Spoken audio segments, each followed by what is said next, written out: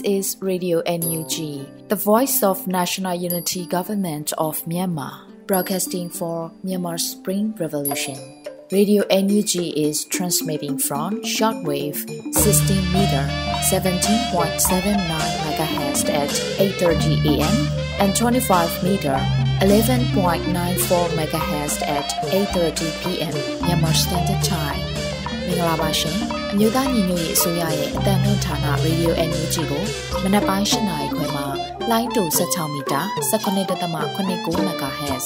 ညပိုင်း 8 နာရီခွဲမှာလိုင်းတူ25မီတာ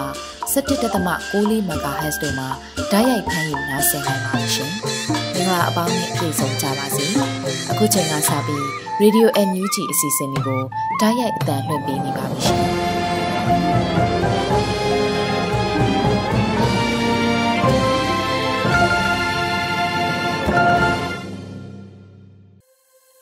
မြန်မာနိုင်ငံသူနိုင်ငံသားပေါင်းတဘာဝဘေးဆေးဟနာရှင်ဘေးတို့မှကင်းဝေးပြီးကိုယ်စိတ်နှပြကျန်းမာချမ်းသာဘေးကင်းလုံခြုံကြပါစေလို့ Radio NUG ဖွဲ့သားတွေကဆုတောင်းမေတ္တာပို့သလိုက်ပါတယ်ခင်ဗျာမင်္ဂလာမနက်ခင်းပါခင်ဗျာဒီနေ့2024ခုနှစ်အောက်တိုဘာလ15ရက်နေ့ Radio NUG မနက်ခင်းစီစဉ်များကိုစတင်ထုတ်လွှင့်ပေးပါတော့မယ်ပထမဦးစွာ Radio NUG စီရေးသတင်းကောက်နှုတ်ချက်ကိုရန်နိုင်ကဖတ်ကြားတင်ပြပေးမှာဖြစ်ပါတယ်ခင်ဗျာRadio NUG သောတာရှင်များမင်္ဂလာပါခင်ဗျာကိုကျန်စာပြီး2024ခုနှစ်အောက်တိုဘာလ15ရက်နေ့မနက်ခင်းမှာတင်ပြပေးမယ် Radio NUG စီးရဲသတင်းများကိုကျွန်တော်ရန်နိုင်ကဖတ်ကြားတင်ပြပေးသွားမှာဖြစ်ပါလေခင်ဗျာပထမဆုံးတင်ဆက်ပေးခြင်းတဲ့စီးရဲသတင်းကတော့ရောဒေတာပြည်သူ့ကာကွယ်ရေးအဖွဲ့ခေါင်းဆောင်များရှီရက်စကန်များကိုတွားရောက်စစ်ဆေးတယ်ဆိုတဲ့သတင်းပဲဖြစ်ပါတယ်ရောဒေတာပြည်သူ့ကာကွယ်ရေးတပ်ဖွဲ့ YPTF မှဗိုလ်ဦးဆောင်ကော်မတီဥက္ကဋ္ဌလက်ထောက်ထရီတွင်းမှုတင်တဲ့ဌာနမှုများအရက်ဘက်အကြံပေးဖွဲ့များနဲ့အတူရှီရက်စကန်များကိုတွားရောက်စစ်ဆေးခဲ့တယ်လို့သတင်းထုတ်ပြန်ထားပါတယ်အော်တိုဘာလ9ရက်နဲ့10ရက်တို့မှာ YPTF ဥက္ကဋ္ဌရဲဘော်ရော်လီလက်ထောက်ထရီတွင်းမှုတစ်ရဲဘော်ထွားကြီးနဲ့ဖွဲ့ဟာရှီရက်စကန်များကိုတွားရောက်စစ်ဆေးခဲ့တာဖြစ်ပြီးလုံခြုံရေးမပေါ်ဆဖို့ရဲဘော်ချင်းချင်းခိုင်ရန်မဖြစ်ပွားဖို့တောက်ဆမ်းမှုရခြင်းမပြုကြဖို့အစရှိသဖြင့်မှားကြားခဲ့တယ်လို့သိရပါတယ်ဒါပြင်စစ်ကောင်စီတပ်လာနိုင်ခြေရှိတဲ့လမ်းများမိုင်းခွင်းများကင်းနေရာများကိုလည်းတွားရောက်စစ်ဆေးခဲ့ကြတယ်လို့ဖော်ပြထားပါတယ်။အဲဒီနောက်မှာစစ်ဘေးရှောင်ပြည်သူများကိုတွားရောက်တွေ့ဆုံကအားပေးစကားပြောကြားခဲ့ပြီးစစ်ရှောင်စာသင်ကျောင်းများကိုလည်းပြည်သူမှပြည်သူတို့အစီအစဉ်ဖြင့်ငွေကြေးနဲ့တင်တောက်ကူပစ္စည်းတချို့ကိုလည်းလှူဒန်းပေးခဲ့တယ်လို့သိရပါတယ်ခင်ဗျာ။အခုတခါတီဘောမျိုးခမာရ903နဲ့904တပ်စခန်းအတွင်းဖမ်းဆီးရမိထားတဲ့တပ်မိသားစုဝင်192ဦးကို PSLF TNLA ပြန်လွှတ်ပေးတဲ့ဆိုတဲ့သတင်းကိုလည်းတင်ဆက်ပေးကြပါမယ်။တီဘောမျိုးစစ်ကောင်စီလက်အောက်ခံချင်းမြန်တရင်903နဲ့904စခန်းတို့အားတိုက်ခိုက်သိမ်းပိုက်စဉ်ဖမ်းဆီးရမိထားတဲ့တပ်မိသားစုဝင်192ဦးကို PSLF TNLA ကအော်တိုဘာလ12ရက်နေ့မှာပြန်လွှတ်ပေးခဲ့ကြောင်းသတင်းထုတ်ပြန်ပါတယ်။စက်တင်ဘာလ26ရက်နေ့မှာတီဘောမျိုးရှိစစ်ကောင်စီရဲ့903တပ်စခန်းအားတောင်းတမတော်မှသိမ်းပိုက်နိုင်ခဲ့ပြီးအဲ့ဒီတပ်အတွင်းရှိအိမ်တော်စု38စုရှိကြား17ဦးမှ48ဦးကလေး43ဦးစုစုပေါင်းတပ်မိသားစုဝင်102ဦးကိုဖမ်းဆီးထိန်းသိမ်းထားခဲ့တယ်လို့ဖော်ပြထားပါတယ်။အလားတူစက်တင်ဘာလ29ရက်နေ့မှာ904တပ်စခန်းအားထပ်မံသိမ်းပိုက်နိုင်ခဲ့ပြီးအဲ့ဒီတပ်အတွင်းရှိအိမ်တော်စု34စုရှိကြား16ဦးမှ39ဦးကလေး34ဦးစုစုပေါင်းတပ်မိသားစုဝင်89ဦးကိုဖမ်းဆီးထိန်းသိမ်းထားခဲ့တယ်လို့သိရပါတယ်။အဲဒီနောက်အော်တိုဘာလ12ရက်နေ့မှာပလောင်ပြည်နယ်လူမျိုးရေးတပ်ဦး PSLF TNLA မှလူသားချင်းစာနာထောက်ထားတဲ့အားဖြင့်အဲ့ဒီဖမ်းဆီးထိန်းသိမ်းထားခဲ့တဲ့တပ်မိသားစုဝင်များကိုပြန်လွှတ်ပေးခဲ့ပြီးကား၄စီးနဲ့ပို့ဆောင်ပေးခဲ့ပါတယ်။အော်တိုဘာလ12ရက်နေ့မှာနောက်ဆုံးကြန့်ရှိတဲ့တီဘောမျိုးရှိခြေလင်းတရင်ခလာရ23တပ်စခန်းအားတောင်းတမတော် PSLF TNLA မှအပိသက်တိုက်ခိုက်သိမ်းပိုက်နိုင်ခဲ့ပြီးတီဘောမျိုးကိုအလုံးစုံထိန်းချုပ်နိုင်ခဲ့ကြောင်းထုတ်ပြန်ထားပါတယ်။ပြည်သူများကိုတွားရောက်တွေ့ဆုံကအားပေးစကားပြောကြားခဲ့ပြီးစစ်ရှောင်စာသင်ကျောင်းများကိုလည်းပြည်သူမှပြည်သူတို့အစီအစဉ်ဖြင့်ငွေကြေးနဲ့တင်တောက်ကူပစ္စည်းတချို့ကိုလည်းလှူဒန်းပေးခဲ့တယ်လို့သိရပါတယ်ခင်ဗျာ။အခုဆက်လက်ပြီးပကံမြို့မှာတကောင်စင်းကောက်နေတဲ့အုပ်ချုပ်မှုနဲ့ရွာငံမှာအုပ်ချုပ်မှုလင်မယားပြစ်ခတ်ခံရပြီးတေဆုံးသွားတယ်ဆိုတဲ့သတင်းကိုတင်ဆက်ပေးမှာဖြစ်ပါတယ်။အော်တိုဘာလ14ရက်နေ့မနက်10:30ခန့်မှာညောင်ဦးမြို့နယ်ပကံမြို့မှာစကားစားနဲ့ပူးပေါင်းပြီးတကောင်စင်းကောက်နေတဲ့ပကံမြို့ရဲ့အဆိုးဝါးဆုံးသောဒလန်တယောက်ဖြစ်တဲ့ပကံငစောခေါ်စော်လီခေါ်နိုင်ထွန်းအားတကောင်စင်းကောက်နေခြင်းပြစ်ခတ်ရှင်းလင်းရာနေရာမှာပဲပွင့်ကြည့်ပြီးတေဆုံးသွားကြောင်းပကံ Orange Force ညောင်ဦးမြို့နယ်ပကဖကသတင်းထုတ်ပြန်ပါတယ်။တကောင်စင်းကောက်နေခြင်းမှာညောင်ဦးရဲစခန်းမှအရက်ဝရဲ3ပါရှိပြီးပြစ်ခတ်ချိန်မှာတနက်များကင်ကထွက်ပြေးသွားကြောင်းသိရပါတယ်။အလားတူအော်တိုဘာလ12ရက်နေ့ည9:00နာရီချိန်မှာရှမ်းပြည်နယ်တောင်ပိုင်းရွာငံမြို့နယ်တိန်ကုန်းကြီးရွာမှာအုပ်ချုပ်မှုဇော်လွင်နဲ့ဇနီးဖြစ်သူခင်လေးဖြူတို့ကိုတနက်သမားများကဝင်ရောက်ပစ်ခတ်ရာမှပွဲချင်းပြီးတေဆုံးသွားတယ်လို့သိရပါတယ်ခင်ဗျာ။ အခုတခါအီနိုင်ကျေးရွာကိုစစ်ကောင်စီကပုံကျဲခဲ့တာကြောင့်အရက်သား3ဦးသေဆုံးခဲ့ပြီး3ဦးပြင်းထန်စွာဒဏ်ရာရသွားတယ်ဆိုတဲ့သတင်းကိုတင်ဆက်ပေးပါမယ်။ကိုကန့်တက် MNDAA ကထိန်းချုပ်ထားတဲ့သိန္နီခရိုင်တန်လွင်မြို့နယ်အီနိုင်ကျေးရွာကိုစစ်ကောင်စီကပုံကျဲတိုက်ခိုက်ခဲ့တာကြောင့်ဒေသခံအရက်သားပြည်သူ3ဦးသေဆုံးခဲ့ပြီး3ဦးဒဏ်ရာပြင်းထန်စွာရရှိခဲ့တယ်လို့သတင်းထုတ်ပြန်ထားပါတယ်။အော်တိုဘာလ14ရက်နေ့မနက်ပိုင်း12:10မိနစ်မှ14မိနစ်တွင်စစ်ကောင်စီရဲ့တိုက်လေယာဉ်များကအီနိုင်ကျေးရွာကိုပေါင်ချိန်များတဲ့ဘုံ3လုံးနဲ့ဘုံအသေးစား4လုံးကျဲချတိုက်ခိုက်ခဲ့တယ်လို့သိရပါတယ်။ဘုံကျဲတိုက်ခိုက်မှုကြောင့်ဒေသန္တရခရီးယန်ဘုရားရှိခိုးကျောင်းနဲ့စေကံအနီးလူနေရက်ကွက်မှာကြားရောက်ပောက်ကွဲခဲ့ရာဒေသခံမျိုးသား3ဦးပွဲချင်းပြီးသေဆုံးပြီးကလေးငယ်2ဦးပါဝင်3ဦးပြင်းထန်စွာဒဏ်ရာရရှိခဲ့ပါတယ်။ဒါပြင်စေကံတခန့်ခရီးယန်ဘုရားရှိခိုးကျောင်းတစ်ကျောင်းပါဝင်အများပြည်သူပိုင်းနေရာများနဲ့အရက်သားနေအိမ်20ကျော်ပျက်စီးကကျွဲနွားတရိတ်ဆန်များသေဆုံးခဲ့သေးတယ်လို့ဖော်ပြထားပါတယ်ခင်ဗျာ။အခုဆက်လက်ပြီးလာရှုမြို့ကိုညနေဆောင်မှာအကြမ်းဖက်စစ်တပ်ကထပ်မံပုံကျဲရာအရက်သား2ဦးသေဆုံးသွားတယ်ဆိုတဲ့သတင်းကိုတင်ဆက်ပေးပါမယ်။အော်တိုဘာလ14ရက်နေ့ညနေ18:32မိနစ်မှာမင်းအောင်လှိုင်ရဲ့အာဏာသိမ်းတပ်ဟာလာရှုမြို့ကိုလေကြောင်းမှထပ်မံပုံကျဲတိုက်ခိုက်ခဲ့ကြောင်း MNDAA မှသတင်းထုတ်ပြန်ပါတယ်။လာရှုမြို့ကိုဘုံ3လုံးကျဲချခဲ့ရာရက်ကွက်1နာမခေါ်ကားဂိတ်နီးကိုအတိအကျပြစ်မှတ်ထားတိုက်ခိုက်ခဲ့တယ်လို့ဖော်ပြထားပါတယ်။စုံစမ်းစစ်ဆေးရှာဖွေကယ်ဆယ်ရေးလှုပ်ဆောင်ပြီးတဲ့နောက်စိုက်ကယ်ပေါ်မှဖြတ်သွားတဲ့အရက်သား2ဦးပွဲချင်းပြီးသေဆုံးကအခြား2ဦးဒဏ်ရာရရှိခဲ့ကြောင်းထုတ်ပြန်ထားပါတယ်ခင်ဗျာ။အခုဆက်လက်ပြီးဂံကောနယ်မှနေရာ၄ခုကိုစစ်ကောင်စီလေကြောင်းတိုက်ခိုက်မှုပြုလုပ်ခဲ့တဲ့တဲ့ရင်ကိုတင်ဆက်ပေးပါမယ်။မကွေးတိုင်းရောနယ်ဂံကောမြို့နယ်အတွင်းကနေရာ၄ခုကိုစစ်ကောင်စီကလေကြောင်းကနေဘုံကျဲတိုက်ခိုက်မှုပြုလုပ်ခဲ့တယ်လို့ရောလင်းတန်းကဖော်ပြထားပါတယ်။အော်တိုဘာလ14ရက်ညနေ3နာရီကနေ3နာရီမိနစ်40အတွင်းစစ်ကောင်စီကဂံကောမြို့နယ်လာဖို့ရွာကိုဘုံနှလုံး၊ကံရွာကိုဘုံနှလုံး၊ဘော်ပြင်းရွာကိုဘုံနှလုံးနဲ့ကျွန်းကုန်းသားရွာကိုဘုံတစ်လုံးစုစုပေါင်း9လုံးကျဲချခဲ့တာလို့ဆိုပါတယ်။ဘုံကျဲတိုက်ခိုက်မှုတွင်လာဖို့ရွာမှမြို့သား2ဦးမြို့သမီး2ဦးထိခိုက်ဒဏ်ရာရရှိခဲ့ပြီးလူနေအိမ်တစ်လုံးပျက်စီးခဲ့ရပါတယ်။အလားတူဘော်ပြင်းရွာမှာလည်းပြည်သူ9ဦးထိခိုက်ဒဏ်ရာရရှိခဲ့တယ်လို့သိရပြီးနောက်ဆက်တွဲအခြေအနေတွေကိုဆက်လက်အတည်ပြုနေဆဲဖြစ်တယ်လို့ဖော်ပြထားပါတယ်ခင်ဗျာ။အခုတခါဂံကောနယ်ကလူရက်ခဲ့သူတွေကိုဖမ်းဆီးရမိရာ CDM စစ်သား2ဦးပါဝင်တဲ့ဆိုတဲ့သတင်းကိုတင်ဆက်ပေးပါမယ်။အော်တိုဘာလ12ရက်နေ့ကဖြစ်ပွားခဲ့တဲ့မကွေးတိုင်းဒေသကြီးရောနယ်ဂံကောမြို့နယ်ရှောက်ပင်အောင်မြင်ရွာနဲ့ခောက်ခူရွာကြားကတနေရာမှာအုတ်လာရွာကမြို့သား2ဦးကိုလူ8ဦးကဓမြဆန်ဆန်လူရက်မှုတစ်ခုဖြစ်ပွားခဲ့ပြီးစိုက်ကယ်တစ်စီးရွှေလက်စွပ်တစ်ကွင်းဖုန်းတစ်လုံးနဲ့ပတ်စံတို့ကိုလူယူသွားခဲ့ကြောင်းရောလင်းထဲမှာဖော်ပြထားပါတယ်။အဲ့ဒီအမှုကိုတပ်ဆိုင်ရာနယ်မြေကဂံကောမြို့နယ်တောင်ပိုင်းပကဖရုံးဖွဲ့ကပြစ်မှုကျူးလွန်သူတွေကိုအချိန်မီအရေးယူနိုင်ရေးအချိန်နဲ့တပြေးညီဆောင်ရွက်ခဲ့ကြတယ်လို့ဖော်ပြထားပါတယ်။ဂံကောမြို့နယ်တောင်ပိုင်းပကဖရုံးဖွဲ့နဲ့တူပြားရွာကတာဝန်သိပြည်သူများရဲ့ပူးပေါင်းပါဝင်မှုတွေကြောင့်အော်တိုဘာလ13ရက်နေ့ညနေ6နာရီခန့်မှာလူရဲကျူးလွန်မှုမှာပါဝင်သူ4ဦးကိုဖမ်းဆီးနိုင်ခဲ့ကြောင်းသိရပါတယ်။ပြည်မှုကျူးလွန်သူတွေဟာဂံကောမြို့နယ်ပြားရွာကမြို့သား2ဦးပဲခူးတိုင်းပြည်မြို့ကနေ CDM လောက်လာသူစစ်သား2ဦးနဲ့ဂံကောမြို့မြို့မရက်ကွက်ကမြို့သား2ဦးတို့ဖြစ်ပြီးဆက်လက်အရေးယူဆောင်ရွက်နိုင်ရေးအတွက်စစ်ဆေးမေးမြန်းနေတယ်လို့ဖော်ပြထားပါတယ်ခင်ဗျာ။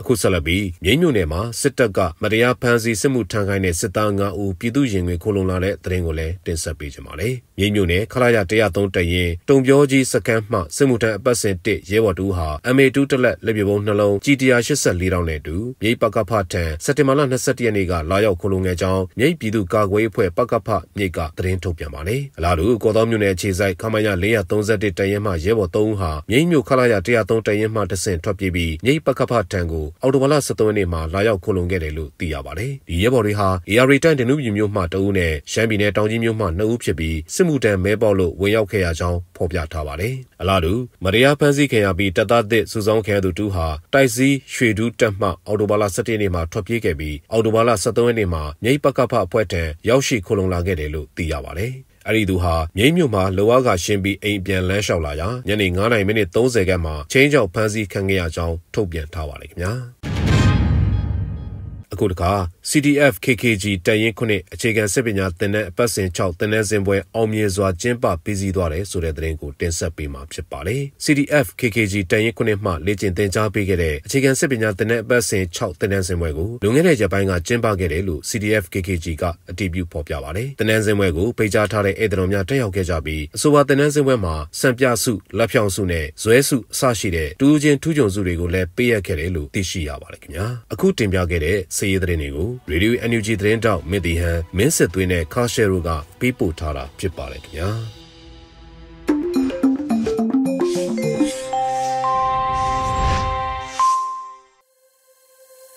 Radio NUG မှဆက်လက်တင်ပြနေပါတယ်။အခုတခါပြည်တွင်းသတင်းများကိုຫນွေဦးမိုးကဖ ဖတ်ကြားတင်ပြပေးမှာဖြစ်ပါတယ်ခင်ဗျာမင်္ဂလာပါခင်ဗျာရေဒီယို NUG ရဲ့မနက်ခင်းပြည်တွင်းသတင်းများကိုဖတ်ကြားတင်ပြပေးသွားမှာဖြစ်ပါတယ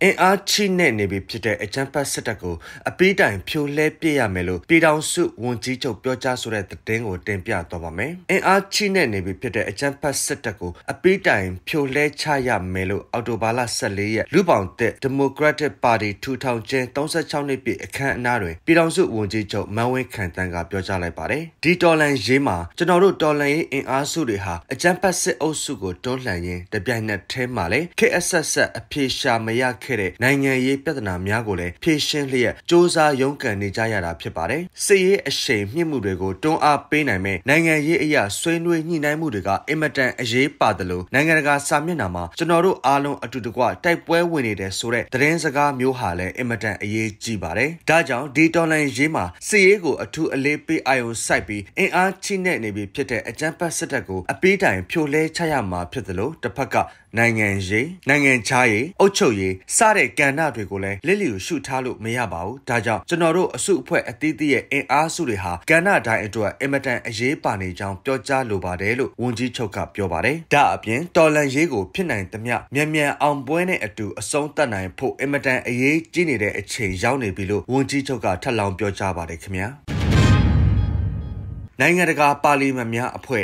Inter-Parliamentary Union IPUE ဥက္ကဋ္ဌဖြစ်သူတန်ဇန်နီးယားအမျိုးသားလွှတ်တော်ဥက္ကဋ္ဌဟွန်ဒေါက်တာထူလီယာအက်ဆန်နဲ့မြန်မာလွှတ်တော်ကိုယ်စားလှယ်အဖွဲ့တွဲဆောင်ဆွေးနွေးဆိုတဲ့သတင်းကိုတင်ပြတော့ပါမယ်146ကြိမ်မြောက်နိုင်ငံတကာပါလီမန်များညီလာခံနဲ့ဆက်ဆက်အစည်းအဝေးများသို့တက်ရောက်လျက်ရှိသည့်မြန်မာလွှတ်တော်ကိုယ်စားလှယ်အဖွဲ့ဟာအောက်တိုဘာ14ရက်မှာနိုင်ငံတကာပါလီမန်များအဖွဲ့ Inter-Parliamentary Union IPUE ဥက္ကဋ္ဌဖြစ်သူတန်ဇန်နီးယားအမျိုးသားလွှတ်တော်ဥက္ကဋ္ဌဟွန်ဒေါက်တာထူလီယာအက်ဆန်နဲ့တွဲဆောင်ဆွေးနွေးခဲ့ပါတယ်ရင်းတွဲဆောင်ဆွေးနွေးပွဲတွင်မြန်မာလွှတ်တော်ကိုယ်စားလှယ်အဖွဲ့ခေါင်းဆောင်ဒေါက်တာဝင်းမြတ်အေးကမြန်မာနိုင်ငံ၌စစ်တပ်မှဥပဒေမဲ့အာဏာသိမ်းယူမှုပြီးနောက်နိုင်ငံတကာပါလီမန်များအဖွဲ့ IPU ကမြန်မာရွေးကောက်ခံလွှတ်တော်ကိုယ်စားလှယ်များနဲ့အတူရပ်တည်ပြီးပံ့ပိုးကူညီပေးခဲ့မှုများပြည်ထောင်စုလွှတ်တော်ကိုစားပြုကော်မတီအားမြန်မာနိုင်ငံ၏တရားဝင်ကိုစားပြုအဖွဲ့အစည်းအဖြစ်အသိမှတ်ပြုပြီး IPU အစည်းအဝေးသို့ဖိတ်ကြားခဲ့မှုများ IPU ဥက္ကဋ္ဌအနေဖြင့်လွှတ်တော်အစည်းအဝေးများတွင်မိန့်ခွန်းပြောကြားခဲ့ခြင်းများအတွက်ကျေးဇူးတင်ရှိကြောင်းပြောကြားခဲ့ပါတယ်။ထို့ပြင်မြန်မာလွှတ်တော်ကိုယ်စားလှယ်အဖွဲ့ခေါင်းဆောင်က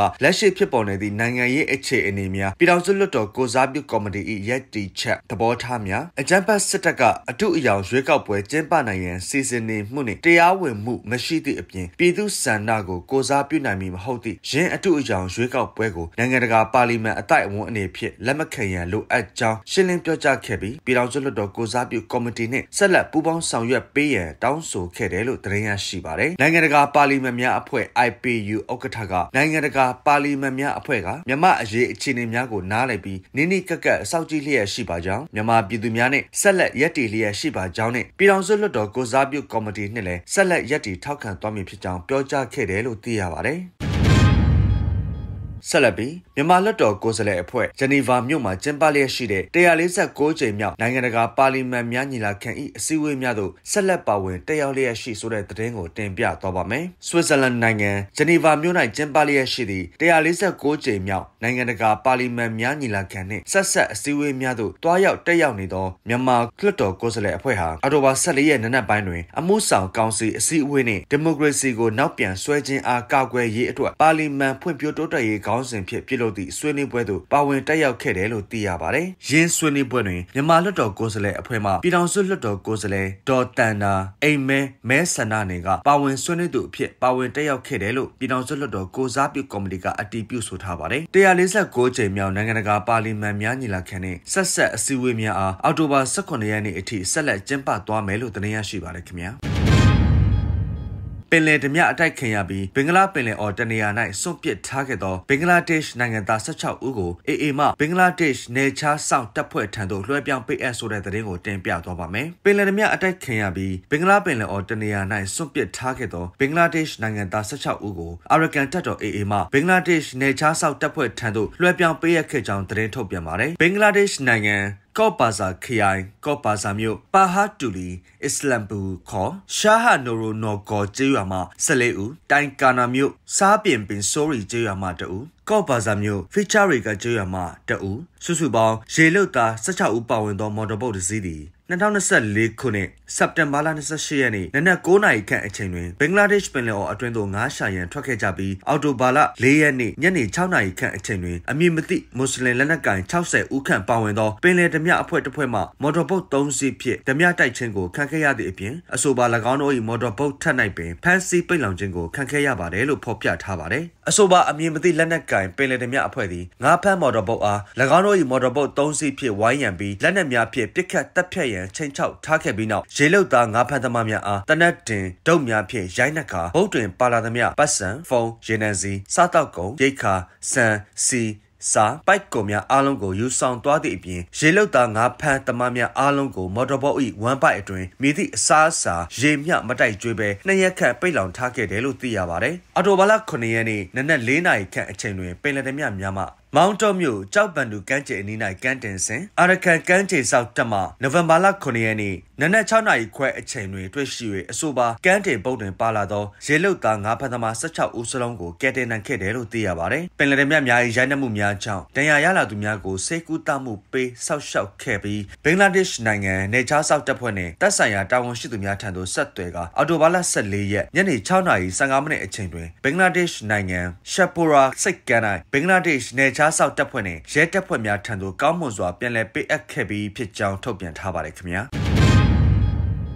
AVIC ကုမ္ပဏီအနေနဲ့စစ်အုပ်စုကိုလေရင်တက်လက်နက်တွေနဲ့ပြုပြင်ထိန်းသိမ်းရေးဝန်ဆောင်မှုတွေရောင်းချထောက်ပံ့မှုကိုတားဆီးနိုင်ဖို့မဟာမိတ်ကုမ္ပဏီ Airbus ကိုဖိအားပေးရန်နှိုးဆော်ဆိုတဲ့သတင်းကိုတင်ပြသွားပါမယ်။ AVIC ကုမ္ပဏီအနေနဲ့စစ်အုပ်စုကိုလေရင်အပါအဝင်လေရင်တက်လက်နက်တွေနဲ့ပြုပြင်ထိန်းသိမ်းရေးဝန်ဆောင်မှုတွေရောင်းချထောက်ပံ့မှုကိုတားဆီးနိုင်ဖို့မဟာမိတ်ကုမ္ပဏီ Airbus ကိုဖိအားပေးခြင်းဟာတားဆီးနိုင်မဲ့တစ်ခုတည်းသောနည်းလမ်းပဲဖြစ်တယ်လို့အော်တိုဘာ14ရက်သွေးစွန်းငွေဖြတ်တောက်ရေးလှုပ်ရှားမှုကမ်ပိန်းအဖွဲ့ကအသိပေးဖော်ပြပါတယ်။စစ်အုပ်စုရဲ့အသက်သွေးကြော AVIC ဟာတရုတ်အစိုးရကိုယ်တိုင်ဖြစ်စေ၎င်းပိုင်ဆိုင်တဲ့ AVIC ဖြစ်စေဘယ်သူဘယ်အဖွဲ့အစည်းကဘာတောင်းဆိုသည်ဖြစ်စေလုံးဝဂရုစိုက်လေမရှိပါဘူး။ဂရုလည်းစိုက်မှာမဟုတ်ပါဘူး။လေးစားလိုက်နာရတဲ့ဂရိကဝတ်တွေကိုလည်းဘာမှမရှိ။ဒါကြောင့် AVIC ကိုတိုက်ရိုက်ဖိအားပေးပြီးစစ်အုပ်စုကိုပေးနေတဲ့ထောက်ပံ့မှုတွေရပ်တန့်ဖို့တောင်းဆိုနိုင်ဖို့ခက်ခဲပါတယ်။ဒါပေမဲ့နီးလန်းရှိပါတယ်။ AVIC အနေနဲ့နည်းပညာအပါအဝင်ဈေးကွက်အတွက်ပါမိခိုအားထားရပြီးအရေးအကြီးဆုံးမဟာမိတ်ကုမ္ပဏီက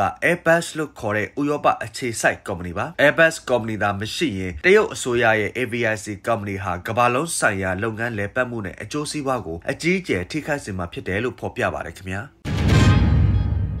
ရေတပ်ဦးစီးချုပ်များအစည်းအဝေးမှာတဆင့်စစ်ကောင်စီကျူးလွန်နေတဲ့ရာဇဝတ်မှုများတွင်အာဆီယံကပုံမရှုပ်ထွေးနက်နဲစွာပါဝင်လာဆိုတဲ့သတင်းကိုတင်ပြသွားပါမယ်။အာဆီယံရေတပ်ဦးစီးချုပ်များအစည်းအဝေးမှာတဆင့်အာဆီယံအနေနဲ့အကြမ်းဖက်စစ်ကောင်စီကကျူးလွန်နေတဲ့နိုင်ငံတကာရာဇဝတ်မှုများတွင်ပုံမရှုပ်ထွေးနက်နဲစွာပါဝင်လာနေကြောင်း Justice for Myanmar အဖွဲ့ကထုတ်ပြန်လာပါတယ်။အာဆီယံကရေတပ်ဦးစီးချုပ်များအစည်းအဝေးကိုတရားမဝင်တဲ့အကြမ်းဖက်စစ်ကောင်စီကိုအင်ရှင်အဖြစ်လက်ခံကျင်းပခွင့်ပေးခြင်းဟာစစ်ကောင်စီကိုတရားဝင်မှုပေးခဲ့ရုံသာမကအပြစ်မဲ့အရသားပြည်သူများကိုတပ်ဖြတ်မဒိန်ကျင့်စာတင်ကြောင်းများနဲ့စစ်ရုံများကိုဖောက်ခွဲဖျက်ဆီးအစုလိုက်အပြုံလိုက်အိုးအိမ်မဲ့ဖြစ်စေခဲ့တဲ့အကြမ်းဖက်လုပ်ရများကိုဂုဏ်ပြုထောက်ခံပေးခြင်းဖြစ်တယ်လို့ဆိုပါတယ်။အာဆီယံအနေနဲ့အခုလိုအမှားယွင်းများကိုလည်းဇက်တိုက်ဆိုသလိုကျူးလွန်နေတော်လဲနိုင်ငံတကာအတိုက်အဝန်အနေနဲ့အာဆီယံရဲ့နောက်မှာပုံကွယ်နေကြဆဲဖြစ်တယ်လို့ထုတ်ပြန်ချက်မှာဖော်ပြထားပါတယ်။ထို့အပြင်စစ်ကောင်စီအားရန်ပုံငွေစစ်လက်နက်ပစ္စည်းများနဲ့လေယာဉ်စီများလက်လန်းမီနေမှုအားလုံးကိုတားဆီးနိုင်ဖို့နိုင်ငံတကာရဲ့အရေးယူဆောင်ရွက်နေမှုကိုအာဆီယံအနေနဲ့ပံ့ပိုးကူညီပေးရမယ့်အချိန်ဖြစ်တယ်လို့ဆိုပါတယ်။မြန်မာအကြက်တဲအားပုံမဆိုးဝါးလာစေနိုင်မှုကိုရပ်တန့်ပြီးနိုင်ငံတကာဥပဒေများအောက်မှာစစ်အုပ်စုကိုတာဝန်ခံစေပြီးမြန်မာနိုင်ငံတိဆောက်ရေးအတွက်ပြည်သူများရဲ့ကြိုးပမ်းမှုများမှာအာဆီယံအနေဖြင့်ပူးပေါင်းပါဝင်ရမှာဖြစ်တယ်လို့အသိပေးထားပါတယ်ခင်ဗျာ။မန္တလေးမြို့နဲ့တဝယ်မြို့တွင်စီသင်းမောနဲ့ကုန်ပစ္စည်းတင်သင်းမောများမီးလောင်ဆိုတဲ့သတင်းကိုတင်ပြသွားပါမယ်။အော်တိုဘာလ14ရက်နေ့လယ်တနာရီခွဲဝန်းကျင်တွင်မဟာအောင်မြေမြို့နယ်ဂေါဝင်စိတ်ကန်းစွမ်းကကေစိတ်မှာစိုက်ကပ်ပြီးစစ်ကောင်စီတပ်တွေအတွက်ရိတ်ခါစံနဲ့73စီတွေခိုးဝက်တဲဆောင်ပေးနေတဲ့တန်ခွန်ဖလက်ကုန်တင်သင်္ဘောတစ်စီးမီးလောင်မှုဖြစ်ပွားခဲ့တယ်လို့ဒေတာသတင်းရင်းမြစ်တွေကသိရပါတယ်။ဘီလက်မြေအိတ်9000ကျော်ဟန်ပြအဖြစ်တင်ဆောင်လာတဲ့တန်ခွန်ဖလက်သင်္ဘောပေါ်မှာဆိုင်းအများအပြားပါရှိပြီးဝမ်ပိုက်ထဲမှာလည်း73စီပေပါအများအပြားတင်ဆောင်ထားတယ်လို့သိရပါတယ်။အလားတူအော်တိုဘာလ14ရက်မွန်လွယ်3နာရီမိနစ်30ခန့်တွင်တဝယ်မြို့ကန်နာလန်ကာစတန်ဘောဘတ်စစ်တပ်လက်နက်ကြီးထိုင်ထားတဲ့နေရာဘက်မှာစီသင်္ဘောများမီးလောင်ပြီးပောက်ကွဲခဲ့က ထိခိုက်ဒဏ်ရာရရှိမှုများရှိတယ်လို့သိရပါတယ်ခင်ဗျာဟုတ်ကဲ့ပါအခုတင်ပြခဲ့တဲ့စရေးသတင်းတွေကို Radio NUG သတင်းထောက်မင်းတီဟန်မင်းစစ်သွင်းနဲ့ခါရှဲတို့ကပေးပို့ထားတာဖြစ်ပါတယ်ကျွန်တော်ຫນွေဦးမိုးပါခင်ဗျာ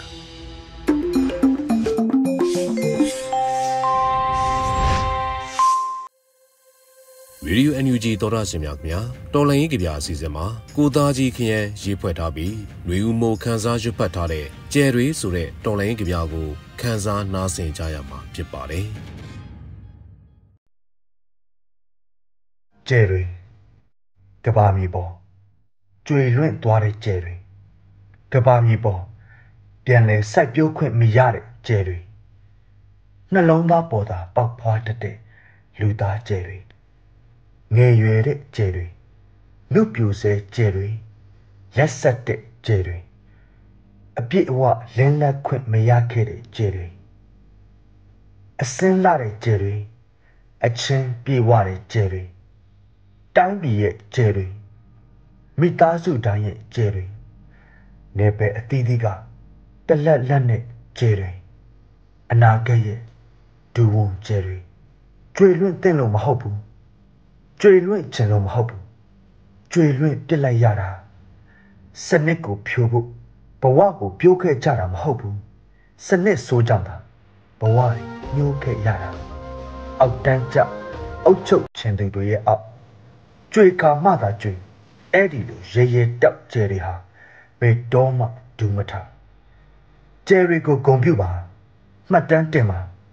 ကျယ်တွေကိုဥညွတ်လို့အလေးပြုကြမယ်ကျယ်တွေရဲ့စန္ဒကိုဖြည့်ကြမယ်မပြီးဆုံးသေးရဲ့ဒီခီရောက်လူရောက်ခင်ပန်းနိုင်စီကိုတော်လန်သစ္စာမှန်ကန်စွာနဲ့ကိုယ်ဝန်ကိုအပြစ်ထမ်းရင်တွဲလက်ညီညီရှောက်လန်းကြပါစို့ပန်းနိုင်ရောက်တဲ့အခါအဲ့ဒီနေ့တွေမှာနေကြီးဖျားလို့အဲ့ဒီညတွေဟာကျယ်တွေစုံလို့ပေါ့ကိုသားကြီးခင်ရဲ့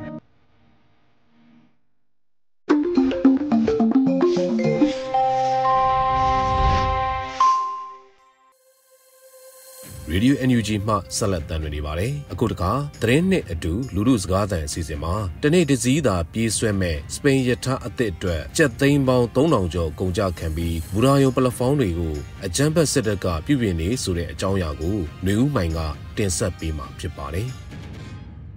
ရေဒီယို NUG ကိုနားဆင်နေကြတဲ့ပရိသတ်များရှင်အခုတင်ဆက်ပေးမယ့်အစီအစဉ်ကတော့သတင်းနဲ့အတူလူထုစကားသံအစီအစဉ်ကိုနားဆင်ကြရမှာဖြစ်ပါတယ်တနေ့တစည်းသာပြေးဆွဲမဲ့စပိန်ရထားအသစ်အတွက်ကျပ်သိန်းပေါင်း3000ကျော်အကုန်ကျခံပြီးဘူရာယုံပလက်ဖောင်းတွေကိုအကြမ်းဖက်စစ်တပ်ကပြုပြင်နေပါတယ်ဒီသတင်းကိုကိုမြင့်သူကပေးပို့ထားပါတယ်တနိုင်ငံလုံးမြေပြိုရေကြီးမှုတွေကြောင့်ဝေချက်ဘီလီယံပေါင်းများစွာပျက်စီးဆုံးရှုံးနေချိန်မှာတနေ့တစည်းသာပြေးဆွဲမဲ့စပိန်အထူးမျိုးပတ်ရထား Diesel Electric Multiple Unit DEMU ရထားတွဲဆိုင်အသစ်များအတွက်အကြမ်းဖက်စစ်တပ်ကဘူရာအလုံးကိုအခုလကုန်မီကျပ်သိန်းပေါင်း3000ကျော်ကုန်ကျခံပြီးထပ်မံပြုပြင်နေတာဖြစ်ပါတယ်။ဒီအခြေအနေကိုပလက်ဖောင်းပြင်ဖို့ကန်ထရက်ရရှိထားသူတို့ကအခုလိုပြောပါတယ်။အားချင်းအခုနေဘူရာတိုင်းနေဘုံတော့ဒီတချမ်းဆိုအုတ်ကောင်လေးတော့3000တချမ်းလေးတော့ဒီလမ်းမှာ300ကျော်တော့ကျတော့လက်ကတော့ဒီလိုမျိုးပြန်ဒီမှာတယောက်ကိုနည်းနည်းလုံးအကျန်းကို1000ဝတ်ပြီးချောနှစ်ပေါင်းပြီးရာနဲ့သွားမလားဒီကအဲ့တော့ကုန်မှာအဲ့တော့ပဲတွေရောကြောက်တွေရောကြောက်ဆိုရင်ဒဇီးမာတိုင်းအနည်းဆုံးနှစ်ချင်းကားတွေမှာ10ပြီးတော့တချမ်းရောပြီးခဲ့တဲ့အောက်တိုဘာလ2ရက်နေ့ကရန်ကုန်မြို့ပတ်လမ်းမှာပြေးဆွဲမဲ့စပိန်နိုင်ငံကတင်သွင်းလာတဲ့လူစီးရထားဒီဇိုင်းကိုပဲခူးရန်ကုန်လမ်းမှာစမ်းသပ်ပြေးဆွဲခဲ့ပြီးယာယီတန်လေကားတွေအသုံးပြုခဲ့တဲ့အတွက်အများပြည်သူကြားဝေဖန်တန်တွေပေါ်ပေါက်ခဲ့ပါတယ်။အဲဒီနောက်ပြီးခဲ့တဲ့2022ခုနှစ်ကမူလပလက်ဖောင်းအဟောင်းကနေ4ပေအထိမြင့်ပေးထားပြီးဖြစ်တဲ့ပလက်ဖောင်းတွေကိုနောက်ထပ်တစ်ပေခွဲထပ်မံပြင်ဆင်လာတာဖြစ်ပါတယ်။ဒီနေ့တစည်းသာပြေးဆွဲသွားမဲ့အထူးမြို့ပတ်စပိန်ရထားလမ်းပိုင်းပြင်ဆင်မှုနဲ့ပတ်သက်ပြီးမိရထားနဲ့နှိစက်သူများကြားအပြင်းထန်ဝေဖန်မှုတွေလည်းအခုလိုပေါ်ပေါက်လာနေပါတယ်။ဒီကလုံကြီးက2020တော့ပြရတာ။အဲ့ဒါဘာဖြစ်လဲအရင်ကုန်မှာနော်။တောင်းကြတယ်ချမ်းသာလို့ဆိုတာစာလေးမရှိပါဘူး။ဟုတ်ပါဘူး။ဒီကစားဒီကအများကြီးကြီးရတယ်ပြီးပါတယ်တတိယကြီးပါဆိုတာ။အဲ့လေဒီကတနေ့ကတစ်ခေါက်ပြီးရတာ။အဲ့တော့ဘာလို့အထူးဆန်းလုပ်နေလဲ။ဟုတ်စာလေးမရှိ။ ပြီးခဲ့တဲ့စက်တင်ဘာလအတွင်းဖြစ်ပွားခဲ့တဲ့နိုင်ငံတော်ဝန်မြို့နယ်ပေါင်း60ကျော်မှာမကြုံစဘူးဖြစ်ပွားခဲ့တဲ့မြေပြိုရေကြီးမှုတွေကြောင့်လူနဲ့အိုးအိမ်အသက်မွေးလုပ်ငန်းအလုံးစုံပျက်စီးဆုံးရှုံးတာတွေဖြစ်ပွားခဲ့ပါတယ်။အဲ့လိုကြီးမားတဲ့ဘေးဒုက္ခတွေကိုအများပြည်သူတွေရင်ဆိုင်နေရပေမဲ့အကြမ်းဖက်စစ်တပ်ကတော့အိုးအိမ်နဲ့အသက်မွေးလုပ်ငန်းတွေအမြန်ဆုံးပြန်လည်ထူထောင်ဖို့အတွက်ထိထိရောက်ရောက်ဆောင်ရွက်နိုင်တာမရှိဘဲတနေ့တစ်ခေါက်သာတိုးမြင့်ပြေးဆွဲမဲ့စပိန်အထူးမျိုးပတ်ရထားအသစ်ကြီးအတွက်ပလက်ဖောင်းမြင့်တင်တဲ့လုပ်ငန်းတွေကိုစက်သိန်းပေါင်းများစွာအကုန်ကြခံပြီးထက်ခါလုပ်ကင်နေတာဖြစ်ပါတယ်။အခုတင်ဆက်ပေးခဲ့တဲ့မြေပြင်သတင်းအကြောင်းအရာတွေကတော့သတင်းထောက်ကိုမြင့်သူကပေးပို့ထားတာဖြစ်ပါတယ်ရှင်။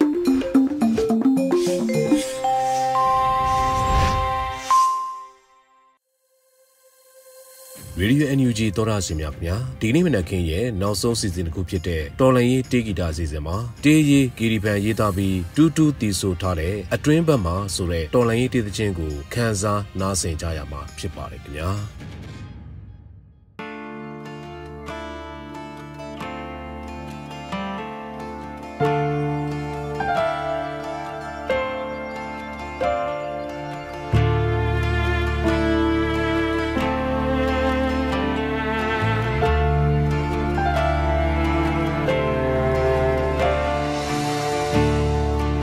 看来傲人的不变，你身上变路呗，陪没一的，表么出发路这个比路的路呀，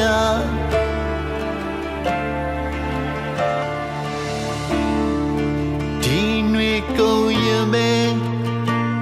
先表没讲给。Amen 呀共唱嘅မိသားစုတွေတောင်မဆုံးတော့တဲ့ဖြစ်ပါ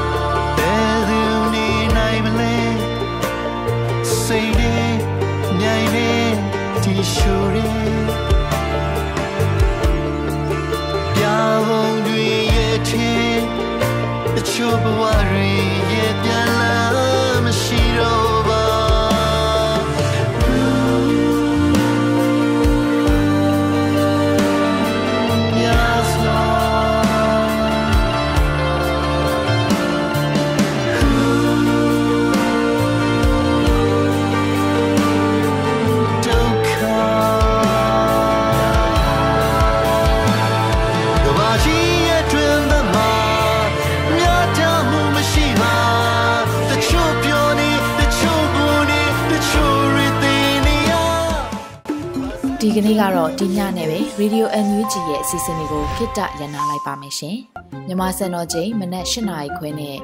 8:ခွဲအချိန်တွေမှာပြန်လည်ဆုံတွေ့ကြပါစို့။ Radio NUG ကိုမနက်ပိုင်း8:ခွဲမှာလိုင်းတူ16မီတာ 19.89 MHz ညပိုင်း8:ခွဲမှာလိုင်းတူ25မီတာ 17.94 MHz တို့မှာဓာတ်ရိုက်ဖမ်းလို့နားဆင်နိုင်ပါပြီ။မြန်မာနိုင်ငံသူနိုင်ငံသားတွေကိုစိတ်နှပြ